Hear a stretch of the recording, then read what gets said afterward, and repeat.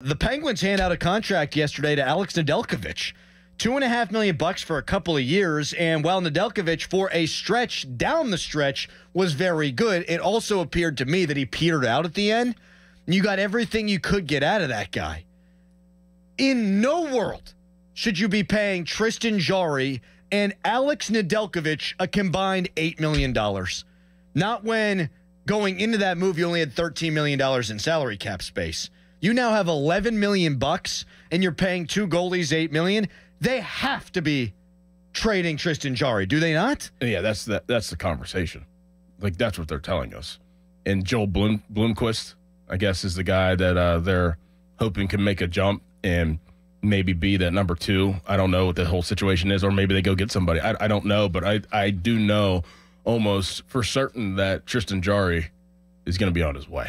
I mean, you don't make this move. And especially what Dubas said about Nedeljkovic at the end of the season, almost came at him. That's exactly right. That's exactly right. And in his last 10 games, by the way, Joel Blomqvist, who's a big-time prospect for the Penguins in the playoffs, had a 9-11 save percentage.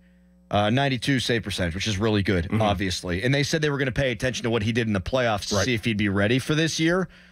He did not really praise Nedeljkovic, you're right, all that much.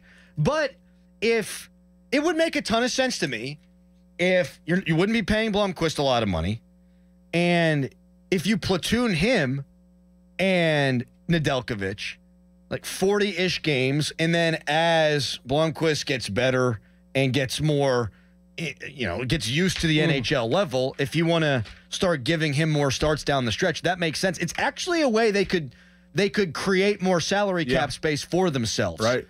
Is Nedeljkovic fades away into your number two goalie over the course of the year, but he's a 1A, 1B thing at the beginning of the year. If you trade Jarry, that's $5.375 million off the books. Another guy that they're going to consider trading, definitely consider trading, is Riley Smith. Yes. But I think we'll get to that coming up in a second here, because there's something Yoey wrote yesterday. I got to find it here. Players that the Penguins are trying to move and they're looking at acquiring. But I think there would actually oddly be a market for Jarry because, look, he's not healthy. He's played 9 playoff games. Those playoff games have not been good. But when he's healthy in the regular season, he's generally a pretty good goalie. He's a multiple-time All-Star. And I think if you're a goalie-starved franchise and you think, okay, we've got crap, or we could go with the guy who's not crap and not really breaking the bank from a goalie standpoint, salary cap-wise, I do think you're not going to get a lot for him, but you could move on from him. There will be takers. And I don't know that you need to bring in AHL tweener prospects, or I don't know that you need to bring in a third-line center. I don't know that that's realistic, but I think we've seen all that we need to see with Jarry here, and so I do think it would be a little bit addition by subtraction. Moving on from Tristan Jarry. Yeah. And I know that Sullivan has purportedly and reportedly really liked the guy, but he didn't like him enough to play him down the stretch last year. That is true, too. People are texting in and saying Eddie Murphy has aged well. He has. Yes. Does Eddie Murphy get enough credit for his role of Donkey in Shrek? No, he doesn't need it because he just has so many. I mean, he might be one of the most gifted actors of all time. Yes. Like, gifted-wise. I mean, he played in a movie, and there was about 5 characters in the movie, and he played all the characters. Yes. In the clumps. Like, that's gifted. One of the best stand-up comedians of all time. Stand-up. And he's an excellent actor. Some of these stand-up guys, they go in, stand-up ladies, they go in, and like Sarah Silverman. Right. Is she a good actress? No. Is she funny? Absolutely. He was both. Is both. Eddie Murphy. All time. This from Josh Yoey in The Athletic. Gensel is not returning to Raleigh, he writes. Is there a chance he could return to Pittsburgh? I recently spoke with a person close to Gensel and granted them anonymity so they could speak freely. The verdict? Gensel would love to return to Pittsburgh, and there's a chance it happens, but only a small chance. Wow.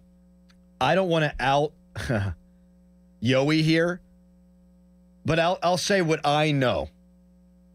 Jake Gensel's brother was out texting everyone and DMing everyone when Jake was traded to Carolina.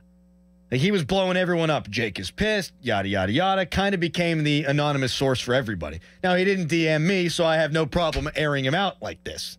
So I don't know that that's who Josh is talking to. Josh is absolutely tapped in a way that not a lot of beat writers are. Like, I think Josh is as good a beat writer for his respective sport as there is in the city and as there probably is in the country. So it might not be coming from Gensel's brother, but it also might be coming from Gensel's brother. And so what I'm telling you is, if Yoey is reporting there's a chance, there is a chance. Yeah. Would you like that? I would love that, but for the right price. I mean, what's he going to command? 8 to 10. And what do they have now? 11. Oh. But that's where you got to move on from Riley Smith. That's where you got to move on From Jarry. from Tristan Jarry. And if you move on from Riley Smith, he's $5 million. Tristan Jarry, you can get an extra $10 million in cap space with just those two departures. That would make up the money that you need for Jake Gensel. I would do that in a heartbeat. Second. Because then you think about it. And you got Bunting. Like, I mean, yes. you kind of almost swindled the whole process. They didn't. So they got, what, a second-round pick now for Gensel? Because they didn't make it to the cup? They didn't win the cup. Yeah. If they would have won the cup, they would have got a first-round pick, so you got a second-round pick out of it. If you could get Gensel back at $10 million, and then you got Bunting as well. All of a sudden, you're deeper. You've got Crosby's preferred winger back. Bunting and Malkin look good together. Not bad. Malkin played a lot better hockey whenever he had Bunting on his wing. And then Drew O'Connor can kind of be your floater guy. For sure.